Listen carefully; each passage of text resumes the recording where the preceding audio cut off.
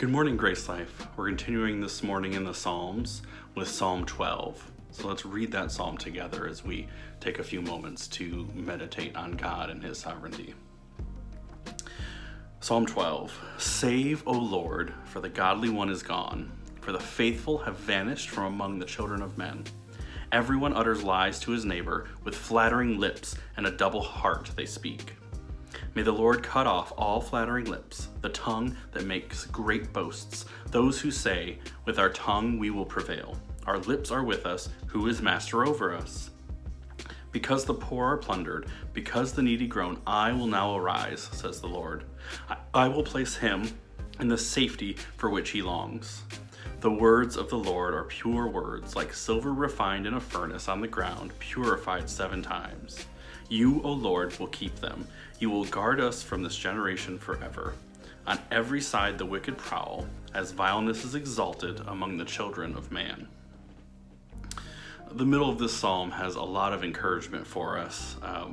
Literally what we're doing right now, taking time out of the morning to read God's word, because the words of the Lord are pure, and as the psalmist says, like silver refined in a furnace on the ground. There's no better cure for whatever we're facing than looking into God's word.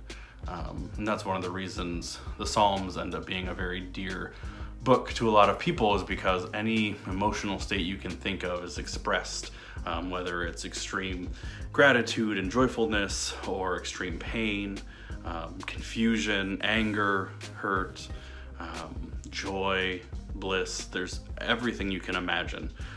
And so this psalm, as David is writing, he's concerned with things that are happening around him, and wanting to see God's power displayed through it. But he realizes that in the end, right, that God keeps his promise, he keeps his word, and we can trust in that today. Let us know in the comments which of the promises of God is bringing you comfort, whether it be from the Psalms or from somewhere else in the Bible.